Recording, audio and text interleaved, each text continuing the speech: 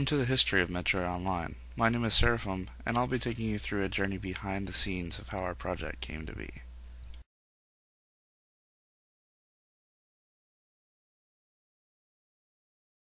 On the 31st of May 2004, I posted a topic on Gearbox Software's forums, who are the creators of Halo for the PC, about a new map I was making for the editing kit, Halo Custom Edition. It was called, appropriately, Metroid Online. Initially, I only wanted to mimic some of the same gameplay features from the Metroid games, because at the time, we didn't have the knowledge to do much of anything with the editing kit for Halo. I started with some simple modifications to the height that Master Chief could jump, which is similar to the way that Samus jumps with her space boots in the Metroid games. I then took the Needler weapon in Halo and replaced the needles it normally shoots with rockets from the rocket launcher, to represent the missile launcher that Samus wields on her arm cannon. We had the standard tutorial map that came with Custom Edition, but we needed something more wide open to test out the mod, so we modeled, textured, and released Coliseum, an arena map based off the arena from the movie Gladiator that had the aforementioned rocket needlers and the low gravity. It was tons of fun, but not many people stuck around to play it because of the crazy lag that the explosions from the rockets caused. I haven't been able to find that version, as it was only available for a limited time for download off someone's hosted site, but here's some footage of me and a friend playing the original version of the map that had low gravity and melee-only pistols that offered one-hit kills.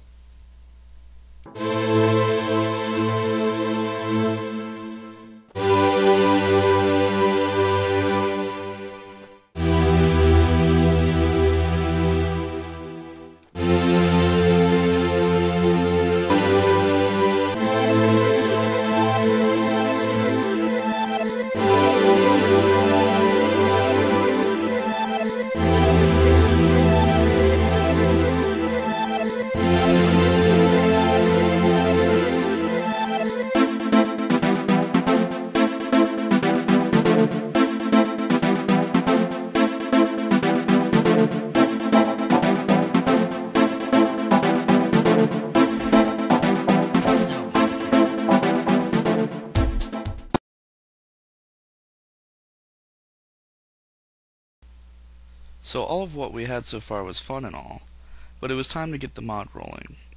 By that time, the Halo Custom Edition community had figured out how to put custom textured weapons in-game, and I was about to do just that.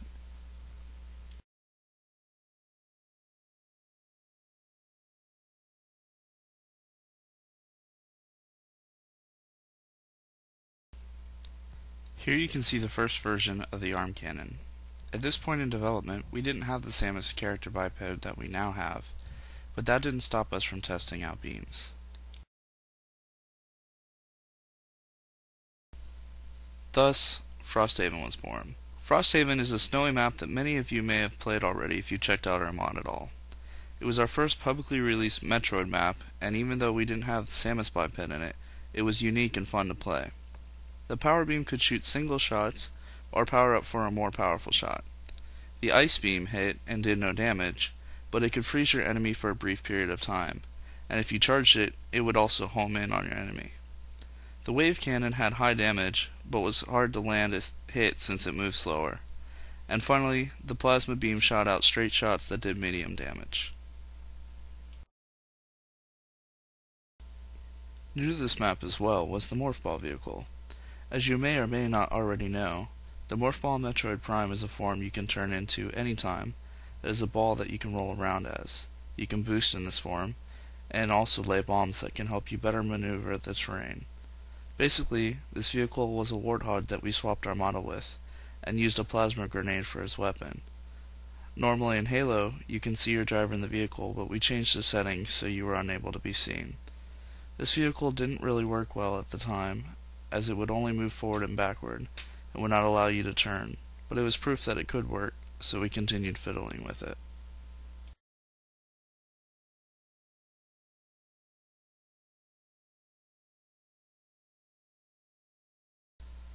At this time, there was a big deal going on in the Halo Custom Edition community.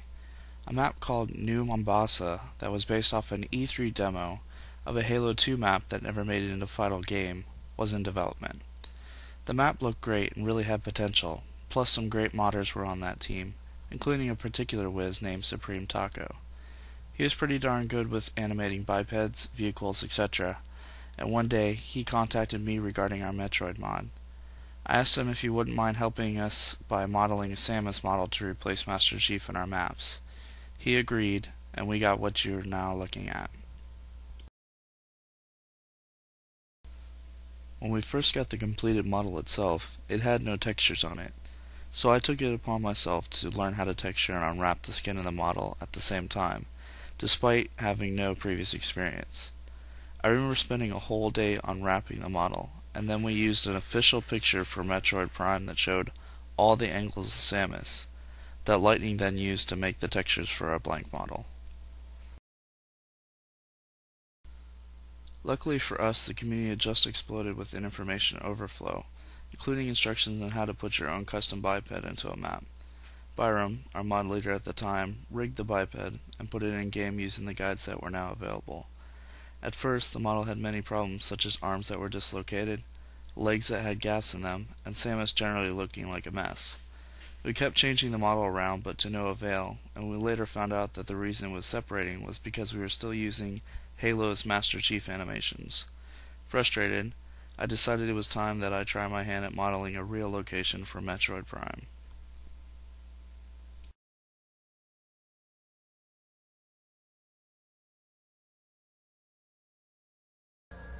If you played Metroid Prime before, you probably recall the Town 4 overworld, the rainy place where your ship first lands on the planet Town 4, and a beautiful landscape to take in as you begin your real journey. Well, I took my 3 years of Bryce 3D experience, which is a 3D landscaping program, and made a landscape in it and exported it to 3D Studio Max. Unfortunately, I only have a few pictures of this map, but it's barely worth mentioning. We tweaked Samus to look a little better by this point, but she still had some massive holes for joints, and when she died she fell apart like a straw house. We also added bombs to the morph ball, but I think that made the vehicle worse overall. Here's a clip that displays what I'm talking about.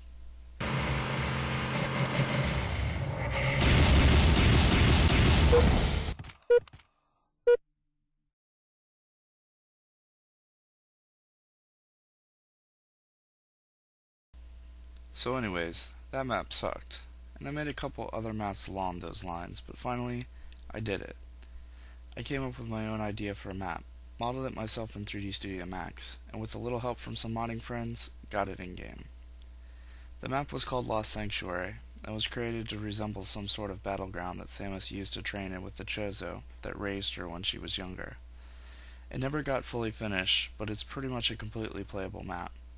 I created a couple concepts and modeled a few other maps after Lost Sanctuary, but none of them actually made it into Halo, because we were trying to make the mod work before we worried about the maps it would be played in. So, back to the drawing board. We wanted our Samus to look wonderful, considering she was the most important part of our mod itself. We had Tiamat, someone who was versed in biped rigging, re-rig our model, but it still wasn't producing the results we wanted. Time for a new plan. Time for a new model. Time for a new Samus. I went online hoping to find the biped of our dreams. I happened upon a forum called Sumian.com, where a lot of 3D modelers spent their time posting works in progress. A modeler named Livewire had started working on a 3D model of Samus Aran there. It was nearly identical to the GameCube version. We had to have this for our mod. I contacted Livewire, and within a week I got a response. He allowed us to use the model for our mod. We set the arm cannon up as a weapon, and animated it so it looked like it was charging, and that the end of the cannon opened up as if it was firing a missile when you threw a grenade. We also had our friend Jawrain help us model a 3D heads-up display concept I came up with. I modeled the 3D components myself, and he modeled the visor. Next came setting it up to put in game. We quickly got to work at rigging it. I handed it over to the Ghost. He got it done for us in about a week, and we had a rigged Samus, but still only had Master Chief's animations. About a week or so later we had new animations for our new biped, and she was looking great.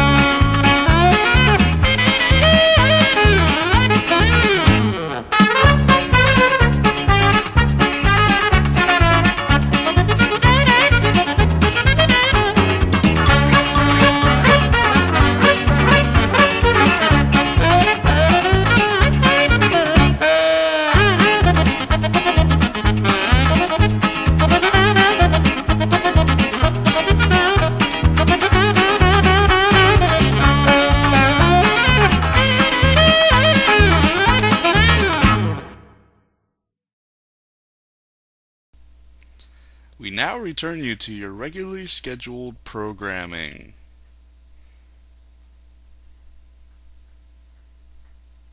Now.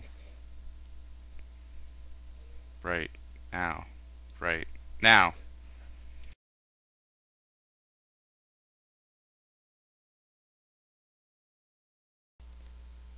Me and Byram also created another map called Citadel to test out some concepts we came up with regarding double jumping and the morph ball.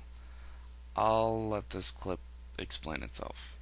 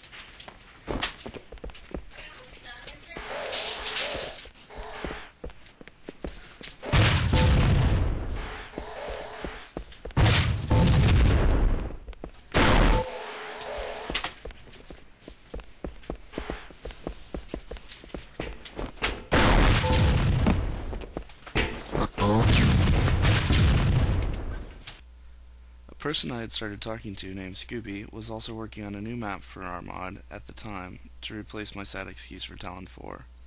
The current version of Talon 4 that was shown in our first beta test video was created. Since our original version, everything has been scrapped, and it was a good feeling to know that we have accomplished this much despite our vain efforts in the past. I was primarily working on scenery to go on our maps at the time, and created models such as a Metroid, Samus's ship, a zoomer, a flicker bat, and a Chozo statue. I also created the door model with animations that was used for Talon 4. Like all good things, there's always a flip side, and this recent progress was no exception. July of 2006, our Talon 4 map was leaked and posted on halomaps.org. Hundreds of people had downloaded it within a day. Eventually, we embraced the link and offered it to fans so they could try it out as an unfinished version of our mod, despite its shortcomings. Frustrated with the exploitation of our work, our mod's progress slowed to a standstill as we all went our own way, and the mod was left alone to collect dust.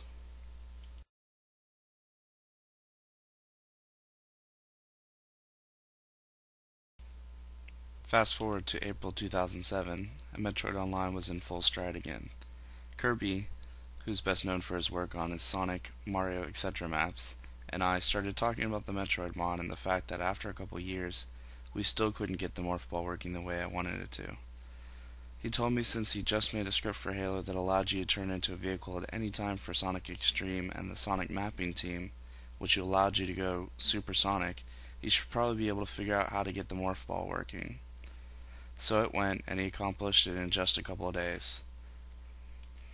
He figured out in days what we'd slaved over for years. It didn't stop there, as he also completely overhauled our heads-up display to look like it does now, an almost picture-perfect version of the original one from Metroid Prime.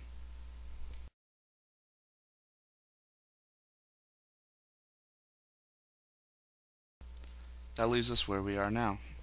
Wave of Lag, who was on the team for a brief period but is now extensively helping us, is currently fixing up the animations and beam cannons to where they look nearly identical to the original, along with the help of the lag. Leet, a whiz with shaders, animating, and particle systems, helped us create all the new content for our beam cannons. Kirby is still helping us finish up the tweaking on the morph ball, and with scripting. Lightning is assisting us in finalizing our maps and with some texture work. Things are coming together, and for the first time in 3 years, it seems like we could finally see the light at the end of the tunnel.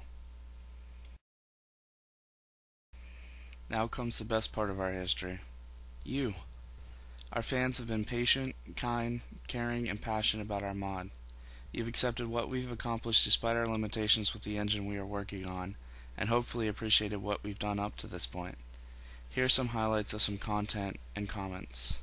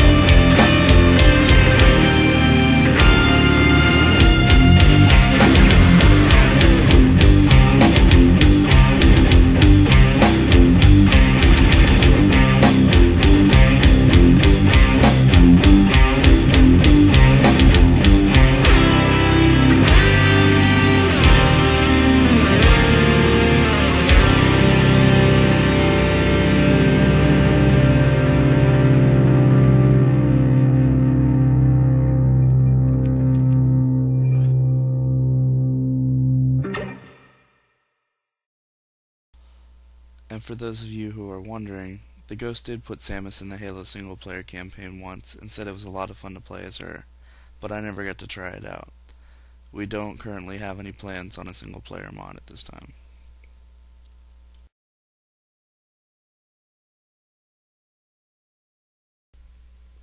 I want to thank all my teammates past and present. Lightning, Kirby, Wave of Lag, Leet, Scooby, Mythos, Killa, Byram, the Ghost, and I'm sure many more that helped us along the way. I also want to thank my wife for supporting me and putting up with me working on this sporadically for the 3 or so years I've been working on it. Thanks to Grant Henry at MetroidMetal.com for all the advice. I wish to thank everybody who's downloaded and played our maps that were released so far, and thanks to everyone for the awesome support you non-seasonally give us.